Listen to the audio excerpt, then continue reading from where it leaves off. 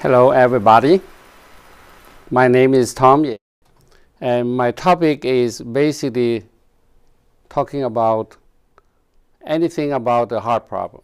Particularly, a lot of people die from the heart disease. The heart disease is the #1 cause of death in the United States. And let's look at a picture we showed on the following.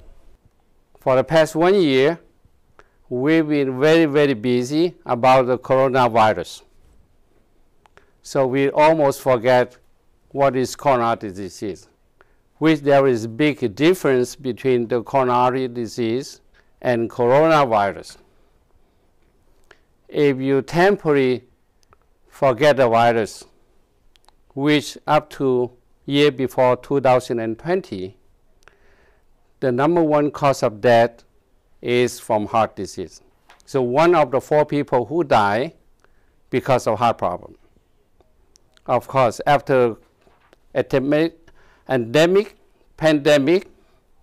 so suddenly in the United States and all the world, people die mostly from coronavirus. So do not mix up with these 2 entities. So why they call coronary disease and coronavirus? So this is the crown of the king or the queen. So the shape of the crown is related with the shape of the coronary disease and also coronavirus. So we are talking about a coronary disease, which is the model of the heart. So we are focused on the very tiny artery on the surface of the heart, which you can see, forget the top one, there's 3 big vessels. One is the red one, which is artery, and the black one or the green one, the dark blue one, which is talk about the vein. So look at the bottom, the lower half of the heart.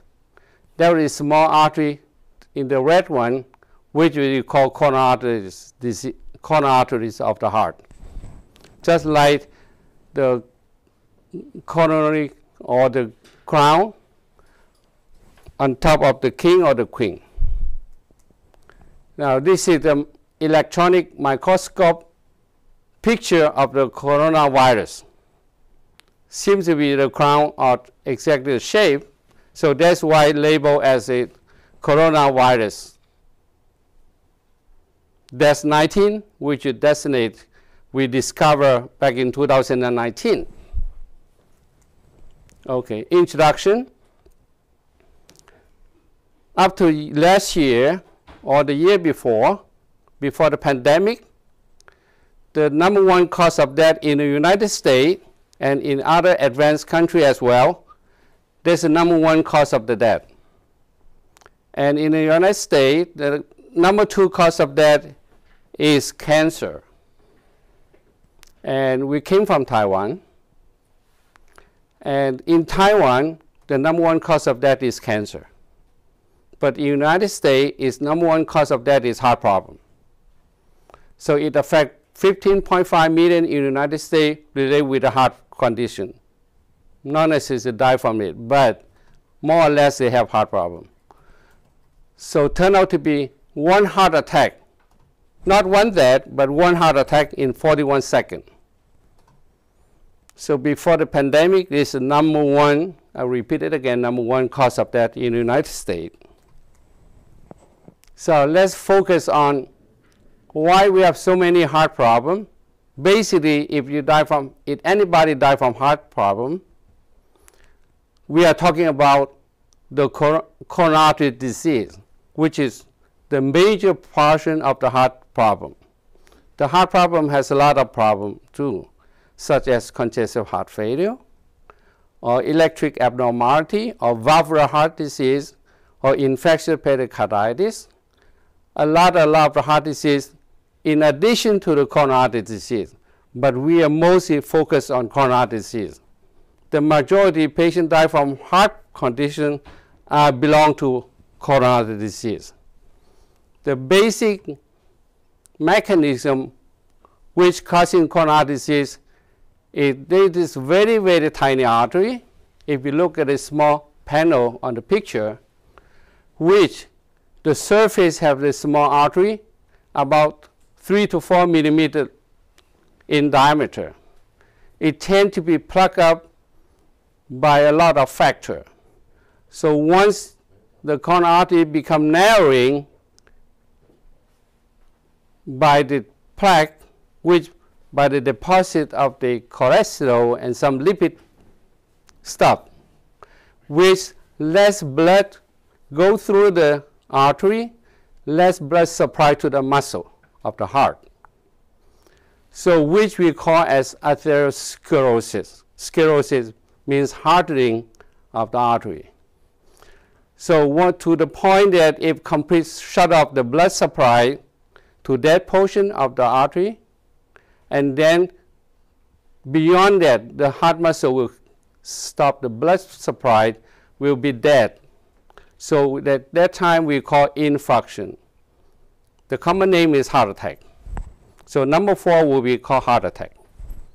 No, people may not die from heart attack right away, but because of the acute excitement, electricity instability, which causing irregularity of the heart rhythm. So we call arrhythmia. Arrhythmia means it broke out the regular rhythm of the heart. So it is electric problem. And the number 6, once you have significant damage to the heart muscle, so the heart cannot pump enough for the body to use the energy. So the heart becomes failure. Failure means the supply cannot meet the demand of the body. So we call heart failure. If the heart failure exceeds 30% of the heart function, so the life cannot sustain. So we will end up to be dead. So basically the underlying cause is accumulation of the lipid or fatty substance we call plaque in the lumen of the coronary arteries. So this is another diagram, another cartoon, another picture showing the sequence of the coronary arteries underlying problem. So on the top panel, there's early plaque formation, very, very early. It may start at the age of 20, 30, and then significantly plaque formation, it advanced to the second panel. And the lumen become narrowing further. So until the third one, it came out here from B, C, and D, which is almost complete close up the blood supply to that artery. So once you go to that part, and one day suddenly, due to some other reason we don't understand, the plaque will rupture, it break out. So once it break out, the platelet or some other substance in the blood go through, it will deposit. They thought, oh, there's a bleeding, we better pack it up to stop it. Once it can't stop, so complete shut off that circulation. So we call heart attack. So the heart attack may be completely to a certain hour, completed that muscle. The heart muscle already been damaged severely, cannot recover. So we form in the Q wave, we call it Q wave. From electrocardiogram, we call EKG, it shows there's a Q wave there, or axis segment elevation. However, at time, so it may not complete shut out. It opened it again. The body may have some mechanism try to open the blood supply, the blood circulation. So once it resolves and resolution of the complete occlusion of the thrombi or the blood clot, so that means the patient becomes stable again. So may not be all the heart attack end up to be complete shut off. And they may be spontaneous resolved by itself intermittently. So people may get worse for a while and then get better. If they don't go see the doctor, it will for sure will come back again. We have another heart attack. So this is another picture. It shows that different process, different state of the same mechanism. So we have different term. And years ago, the cardiologist community decided to use this term we call acute coronary syndrome, ACS. That means once you go to this stage, that means very critical. You need to go to see doctor or go to emergency room. Okay. We divide into the 3 categories. Number 1 is unstable angina. That means angina means pain. That means very unstable, very not stable, the pain that on and off and pretty severe. So this is not heart attack yet. This is the warning sign you're going to have the heart attack very soon if you appear this chest pain. This chest pain is prolonged and severe and intermittent and also on and off. And you may go to a sweating or maybe hypotensive. So that we call unstable, but not yet end up to be heart attack. Now the second and the third one, that means heart attack. You do have some heart damage. So we call STEMI, simple as if you look at an EKG, electrocardiogram, there's some SCT changes. The cardiologist or the internal medicine or emergency doctor, they look at it, they can tell this is a heart attack, this acute heart attack. They have a very specific sign and symptom, and the EKG show very characteristic SC elevation. Later on I will show at the other picture. So we call STEMI. And the number 3 is we call non-STEMI, but the baseline are the same, just EKG finding are a little bit different. So the number 2 and number 3 are heart attack. The number 1 is going to have heart attack very soon, but not yet. They all pose a very important and dangerous state before a serious consequence arrive. So how do we prevent it? How do we know this? Can we do anything about it? Of course we do. Remember, we can control it. May not be complete release. So we have to look for the risk factor. The risk factor means we try to look for some clue. Whoever has these things, they may have underlying problem leading to a heart attack, leading to heart disease. So we divide into 2 portions. The first portion is modifiable risk factor. That means we can do something about it. We can try to modify it. Even we try to completely reverse it. So this is very important. And later on we need to focus on how to modify the risk factor. Number 2 is non-modifiable risk factor, which we're born with it. We inherit it from our parents with it. Or we inherit from a lot of factors which we will not notice about it. So let's focus on the modifiable risk factor, which we can do something about it. We can help ourselves. This is simple, common sense, everybody should know about it. Number 1 is high cholesterol. Nowadays, in our advanced technique, advanced medical care, in the advanced Western country, I think everybody should have the blood test at least once a year. Okay, during the blood test, please discuss with your doctor about the cholesterol. If I have a blood test, number 1 thing I want to ask, couple things. 1, do I have diabetes? Is the sugars high? How high was that? And number 2, I ask it, how's my cholesterol? Everybody nowadays should know their own cholesterol number. The same as you should know how old are you. You should know your day of birth. This is just common. So please, from now on, I advise, when you have the blood test, when you talk to your own doctor, you ask, do I have my cholesterol checked? Okay. Normally, besides you ask the cholesterol number, you remember it. So also find out what is the number represented. So the common number is the total cholesterol is 200, less than 200. Also, the cholesterol have a lot of different division. We have, you heard about that, the good cholesterol and the bad cholesterol and some other things. However, the total cholesterol number we want to be less than 200. After the good cholesterol and the bad cholesterol, we have the division, we should also know about it.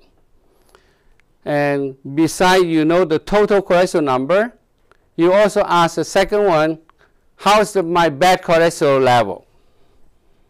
Okay, the bad cholesterol should be less than 1/2 the total cholesterol number. So we believe that we should have the bad cholesterol less than 100 if you don't have any heart disease in the past. If you have heart disease, if you have a heart attack, you have some artery corroded, you have stroke before, you need to have the bad cholesterol less than 70. Okay, so total cholesterol is less than 200. The bad cholesterol level should be less than 100. And if you have more problem or even diabetes, we need to have much less bad cholesterol level. So after that, you may consider, well, how about my good cholesterol? Okay, we call HDL. Now, the good cholesterol is the more the better if you have it. I congratulate you if you have, oh, my good cholesterol is very high, 80, 90, 100. I have one patient, his good cholesterol exceeds 110. So I congratulate him. You seldom probably in your life, you won't have coronary artery disease if you have the good cholesterol that high. And unfortunately, most people, they have even normal or good cholesterol, they have low good cholesterol. And it's difficult to raise the good cholesterol by other means. However, we do have very strong medication to bring the bad cholesterol down. Even more than 50% of the total bad cholesterol, we can achieve that easily. And it has been shown that if you bring the bad cholesterol level down, it does help your heart condition. It helps your age, it helps you live longer. It does help you have less chance to have a heart problem. The number 2 is the tobacco use. Regardless any type of the tobacco, cigarette, or cigar, or vapor, all the tobacco, they do have bad nicotine things contain, which is bad to your heart, bad to your health. And number 3, the risk factor is high blood pressure. Now, again, we go back to the same question. If you go see the doctor routinely, either the doctor or the nurses check your blood pressure number before you go see the doctor. So please ask them, remember that. What is my blood pressure today? If you do have a machine to check your own blood pressure at home and record it, I congratulate you. It should be the healthy way, healthy lifestyle to keep that number. If you check your blood pressure every day, put down in a small book, remind you, I think it helps you a lot. So, and modern person, we should know a lot of things about your good data. Nowadays, people use the smartphone. They even can record your heart rate, your oxygen. Sometimes the newer watch, they can even record your blood sugar. Okay, so those things we should remember. So remember your blood pressure number. And the number 4 is diabetes. For the past 20, 30 years, it's become pandemic, the whole world. More people has diabetes compared to 10, 20 years ago. We don't know why. It could be due to, in the advanced society, we eat a lot of food which is processing, not pure, not raw material. They're all processing food. So those are partially responsible with causing pandemic of the diabetes. The diabetes number will reaching very, very high level, not even in the advanced country, even in the poorer third country. They all become pandemic. When I practiced about 30, 40 years ago, we don't see new onset of diabetes often in the outpatient. But for the past 10 years, 20 years, we often see more new diagnosis of diabetes. So suddenly, people come and have blood tests every year, once a year, and wow, your blood pressure your blood sugar this time was high. So it is a very serious thing. Once you have diabetes, the chance you have the heart disease is double and triple. Okay, there's a word. If you are diabetes, that means you also has heart disease, unless you prove otherwise. Okay, so almost equal diabetes equal heart disease is a very serious thing. So low estrogen in the woman, that is why the lady did not tend to have coronary heart disease below 55 years of age, because the female hormone, they protect the heart. So once they become menopause, they catch up with the man quickly to get heart disease. And obesity is well known to causing a lot of problems. They tend to have high blood pressure. They tend to easily go to heart failure. They cause of a lot of mortality, morbidity. Even you gain 10, 20 pounds, looks like it doesn't matter, but it affect your lifespan. And let's go to the next topic. So how about the non-modifiable risk factor, which you hardly can do anything about it. For instance, the family history. If you have parents, they have a heart attack before they get retired, or lady, they have heart attack before 65, or the man, they have heart disease or even stroke at the age of 55. So we consider you may put yourself in the category of at risk or prone to have heart problem. And ages, unfortunately, we cannot do anything about the age. If you get older, naturally you have a higher chance to have heart problem. And gender, if you're male is more tend to have heart problem compared to female. Okay, and race.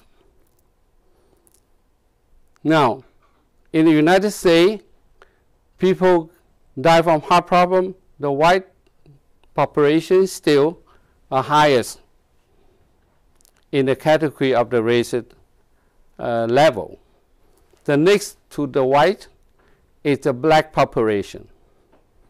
And the number 3, it is Asian and Islander. It is higher than the Spanish.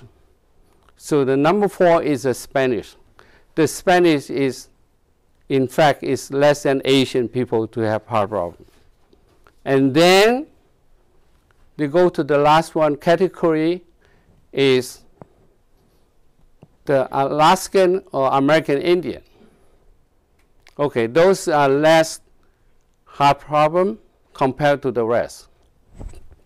So this is we're talking about non-modifiable risk factor. This is the diagram which we are talking a little bit earlier. Now, we call the ACS earlier we mentioned, acute coronary syndrome. What is pathophysiology underlying that? This is almost the same that we mentioned before. Number one, ages, and then cholesterol, and number three, high blood pressure, number four, smoking cigarette, and number five, diabetes, and number six is genetic. So in fact, you will see this time of the concept repeated and repeat again. At the very end, I can summarize that. They're all related. They're all causing more or less about affect people getting heart problem. This is similar to the one I mentioned earlier. Initiation is the lipid accumulation in the intima of the artery, which is the artery of the coronary arteries.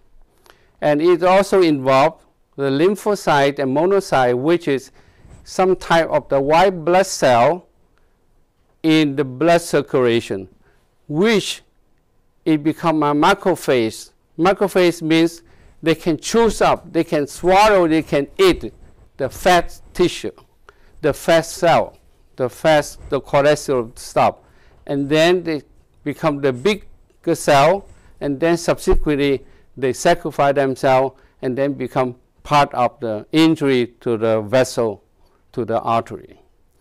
And also, due to some other reaction, the smooth muscle cell of the artery, it becomes regenerated, proliferated, and then getting bigger and bigger, subsequently shut off all the artery, the lumen. And at time, it forming a atheroma. Atheroma just like look a tumor, a small mass, which is, there's a fibrous cap, which a lot of fiber tissue in cover the top of the cap, which is just like the volcano, just like the volcano. Now, the volcano can be ruptured. Once ruptured, it will break out, the inner substance will expose to the blood. Subsequently, the platelet or some other stuff in the blood circulation will try to cover it and then to stop and shut off completely of the artery circulation. That will end up to have a heart attack. So we mentioned about the cap rupture. We don't know why it suddenly rupture and causing bleeding. The bleeding causing thrombi. Thrombi means blood clot. And then the serious thing causing sudden heart attack or sudden death, or only chest pain after resolve of this blood supply and back to normal again. So how do we know that we are having a heart attack? Okay, the number one symptoms of chest pain. So in Latin language, they call angina pectoris. Pectoris means in the chest. Angina means the pain. Just like particular picture is a winter, stormy and snowed weather. You went to the restaurant, you came out, exert yourself, and then you just discomfort on the chest. So we call chest pain. Or mostly, sometimes they have some atypical symptom which we'll relate it and talking about later. So if very serious, it's causing heart attack, myocardial infarction in a medical term. Infarct means dead muscle or dead any tissue. Myocardial means the heart muscle. Myo is a muscle. Cardio means the heart. The number 3 is diaphoresis. That means cold sweating. And number 4, ECG changes. If you do the EKG right away, and there's some changes. So in the United States, anything happen, you call 911. Once you call 911, there will come 3 truck or ambulance. The police will come, the fire department will come, and the ambulance will come. So the ambulance, normally they equip it with the EKG machine. They can do the EKG machine in your house, in your residence, okay, before they move you to the hospital emergency room. So the EKG is typical. They show something changes, they make the diagnosis, they can tell right away you are having a heart attack or being to have a heart attack very soon. So I think in the United States, it is standard. The ambulance, they can equip with EKG, and then they can, by telemetry, by the radio, this factor, this is transmission, the EKG, to the local emergency room equipment with the recept about the EKG finding. They know right away. The emergency room doctor and the emergency room cardiologist on call, they can look at it, they said, oh, you're having a heart attack. We are ready to receive your patient very quickly. So dysrhythmia, that means irregular heart rate, and dyspnea means you have difficulty breathing, and you feel very weak. We call fatigue many weeks. So how do we do the diagnosis? The diagnosis is, of course, number 1 diagnosis is by the history, the same as in any other medical issues. The doctor listens to history, 70–80% they make the diagnosis by just carefully listen to history and by analysis. After the history, and go to the physical examination, try to get some signs and symptoms to correlate, to support the history, whether it's true or not. And the blood test, of course, nowadays we have very good blood tests, immediately, very quickly, within hours, we can detect that whether you have a heart attack or not. Because the heart muscle in our body, they produce a very specific chemical, which is only existed in the heart muscle of the body. No other part has this chemical. So once the heart muscle gets damaged, and then this chemical released into the blood, so we draw the blood, it is once go higher than normal, we know that your heart muscle is being damaged. That means you have a heart attack. So it's a very sensitive and very helpful to make diagnosis. Of course, we're talking about the EKG, ECG, and also we can do echocardiogram, which is sonogram of the heart, which is take time and troublesome. So the first thing is the blood test and EKG, you almost make the diagnosis right away. And the stress test, number 6, stress test is normally we reserve it for as outpatient instead. Because in acute setting, there is no place to do a stress test.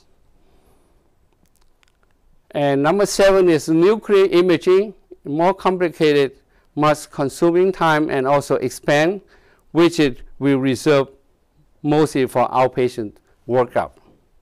And angiogram is the gold standard to make the diagnosis and also involve the treatment, which can do very easily, but also involve a lot of people, involve a lot of expertise, involve a bigger hospital center, so it's not easy to proceed.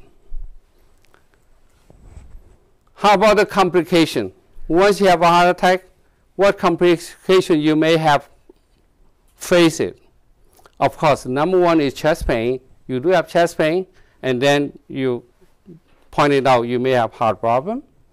Myocardial infarction, that means you already have a heart attack. And number 3, if the heart attack is damage to your muscle to a certain amount, more than 30–40%, your heart cannot provide enough energy to your body's need, you become heart failure. Failure means imbalance of the supply and the demand. If the supply cannot meet the demand, you become failure. And arrhythmia, number 4, means unsteady of the electricity of your heart rhythm. At times, it may causing suddenly the heart stop and then die. Not because of heart muscle damage, but because of arrhythmia, because electric unstable, which is normally if you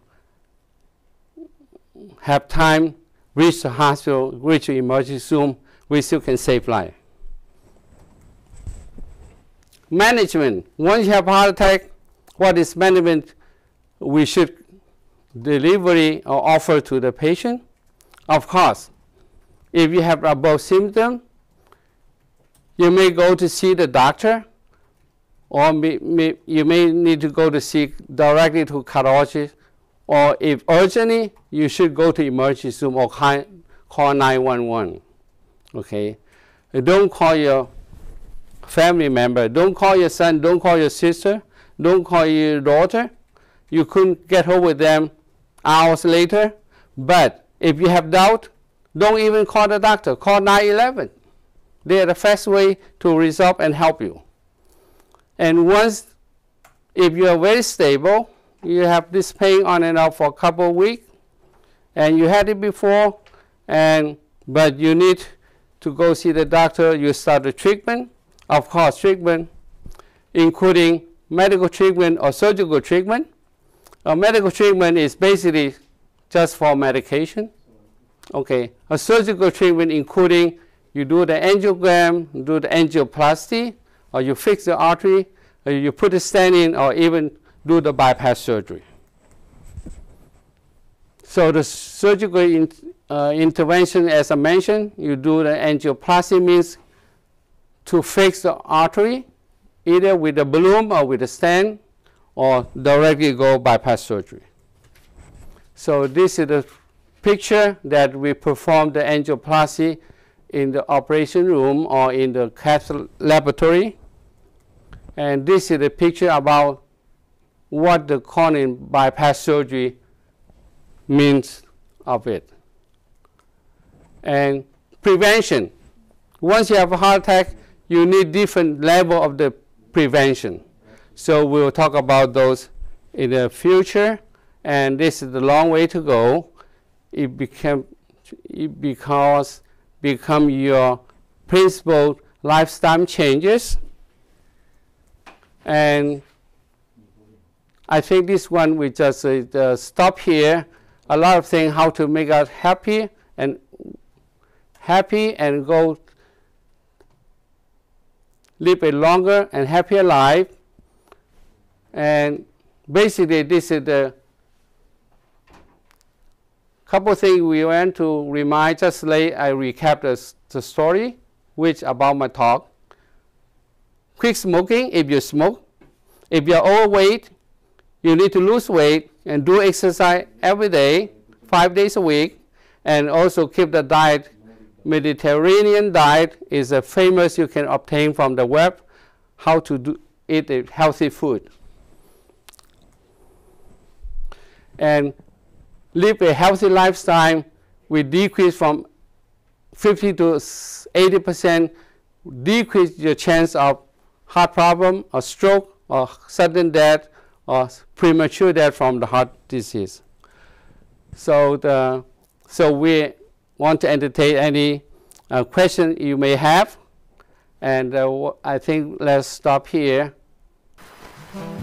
Okay, thank you all for participating in the workshop today. We will see you next month. Please stay safe and healthy. Bye-bye.